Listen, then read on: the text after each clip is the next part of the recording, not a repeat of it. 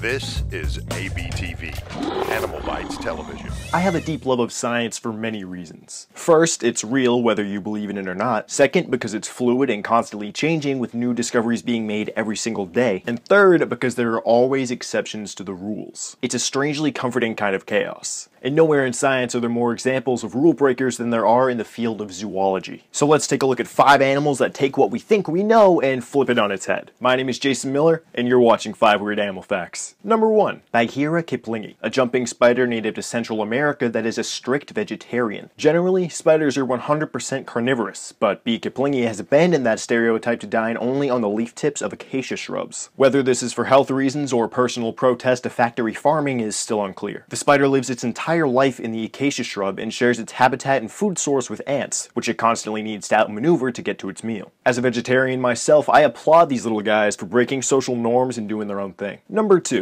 The Opah. Other than looking like a massive orange disc with fins, what makes this fish so incredibly odd is the fact that it's endothermic, or warm-blooded. One of the basic characteristics of fish is cold-bloodedness, but the Opah was like, nah, and evolved the ability to maintain a warmer average body temperature than the water around it due to the way that blood is carried through veins and arteries in its gills. This gives the Opah the ability to keep its muscles warm, primarily its pectoral muscles, and swim more quickly than other fish also living in deeper parts of the ocean. Some people argue whether or not the metabolic processes used by this fish can technically be called warm-blooded, but whatever. We'll let the scientists do the science and I'll just stay here and tell you about it. Number 3. The New Mexico Whiptail, a species of lizard that's comprised only of females. They reproduce via parthenogenesis, a form of asexual reproduction that happens when an egg forms an embryo without needing to be fertilized by a male. Some other species of lizards use parthenogenesis as a last resort when they're unable to find a mate, but the New Mexico Whiptail is the only species known to only reproduce asexually. What's interesting as well is that 2 female whiptails will engage in a mating dance where one of them acts as the male. While this doesn't result in the fertilization of an egg, this behavior is believed to stimulate ovulation. It's also earned them the nickname lesbian lizards. Number 4. The platypus. Aside from the fact that they hatch from eggs, nurse without nipples, have a leathery bill, lack a stomach, and have venomous spurs on their hind legs, they're just like any other boring mammal. Platypuses are monotremes, an order of mammals whose evolutionary path split off from other mammals around 166 million years ago. There are only 2 species of monotremes alive today: the echidna and our friend the platypus, both of which can only be found in Australia. What sets monotremes apart from their mammalian cousins is the fact that they hatch from eggs. And while they do have mammary glands to produce milk, platypuses lack nipples. The milk actually oozes out of gland ducts on their abdomens, and the babies nurse by sucking the milk out of their mother's fur. That doesn't sound pleasant for anybody involved. Number 5. The Scaley-foot Gastropod, a snail with a suit of armor covering its squishy bits. Less than 2 inches long, this weird snail thing is found only on hydrothermal vents deep in the Indian Ocean. Snails in general are made up of 2 parts, the shell and the foot. In most snails, the foot is soft, slimy, and vulnerable, but the Scaley-foot Gastropod is covered in scaly armor composed of iron sulfides. They're the only animals on the planet that are known to use iron sulfides in this way. Its shell is also extremely tough and pressure resistant compared to other snails, and the United States is currently funding research on this snail in hopes of developing new designs for military armor. Because that's sort of what we do in America. Cool new natural phenomenon? Awesome, let's use it for war stuff. Thanks for watching. Let me know in the comments down below what animals and topics you want to see in future episodes. Like and share this video, and make sure to follow me on all my social media stuff because that's how I judge my self-worth. Subscribe to AnimalBytesTV for more awesome animal things and stuff, and as always, my name is Jason Miller,